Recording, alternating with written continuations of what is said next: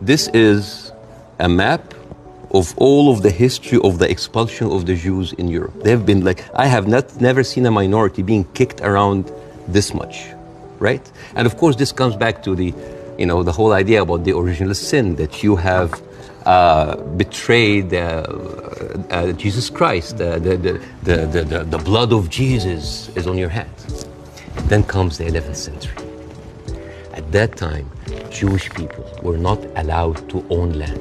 They were just peasants. Even some of the professions they were not even allowed to participate in. But they were allowed to do one thing, usury, money lending, because it was prohibited by the Catholic Church to engage into that. So what happens when you work in money? You get richer, right?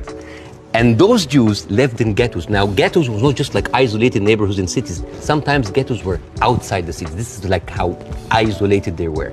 And in those ghettos, they have to pay gold to the mayor or the governor or the prince or the noble.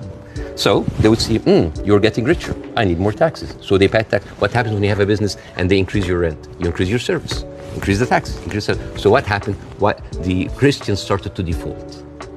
And suddenly, the image of the greedy Jew was created. This was created because of their conditions. And it became worse in 1095, when Pope Urban II called for the first crusade to go and save the birth of Jesus from the unbelievers Muslim. And this crusade did not kill a single Muslim. You know how many people they killed? 2,000 Jews. Because it's like, wait, the non-believers are all over there. Why? So they went to it's called the Crusades of the Rhineland. So they went to the Jewish community because, hey, we own the money, so let's kill them better than paying them. And then came the plague. And then all of the things like, oh, they're killing babies, who would do that to a baby, And they accused them of poisoning the well. This was the kind of oppression that the Jewish people went through. Fast forward 19th century, there was like the Eastern Jew in Ukraine and Russia, and there was the Western Jews in Europe. Those people in the Eastern Jews had to immigrate because there were pogroms and they were like, kicked out. And at a certain point, the people in the West, especially in England, it's like, there are too many Jews. We need a solution. A solution for what? For the Jewish problem. So it's like we need to get rid of them. And you know what? Palestine was not even in the A list. Palestine was in the B list. Because England proposed 6,000 square miles in Uganda for the Jews, 1903. And the reason why Palestine was not on the list, that it was objected by a lot of rabbis that said, like, it's a promised land, but only when the Messiah comes. But there were other options, Argentina, South Africa, Uganda, Madagascar.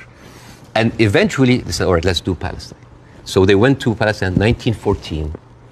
There was 700,000 people living in Palestine, 3% were Jewish. 1917, Balfour Declaration. Arthur Balfour, he called the Jewish people in England that they are alien and hostile race. And the thing is, the only Jewish member of the parliament, of the English parliament, Lord Montenegro, he objects, like, these are British citizens, we should not kick them out. So they pushed them, but it was not going fast enough. Came the Nazis. And then it was not about the solution anymore. It was the end losing, the final solution by Hitler, because he needed an answer for the Jewish question, the Judifrage. And then, as you see, the Holocaust happened, the most orchestrated, industrialized, horrible genocide in our modern time. 6 million Jews died. So it accelerated, and they went. First of all, they left Eastern Europe, and they went to West Europe, and went to America, and they were turned down, and they were pushed towards Palestine. So by 1948, right before the declaration of the State of Israel, there were 2 million people living there. Only 30% of them was Jews. So the whole idea of like a land without a people to a people without a land was a marketing thing. They were already Palestinians.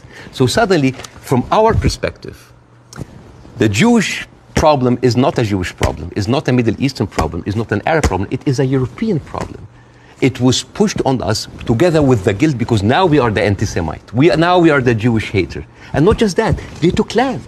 And suddenly this was like a conflict, a hate, a problem that we didn't have to do anything with. This was basically pushed on us by the Europeans.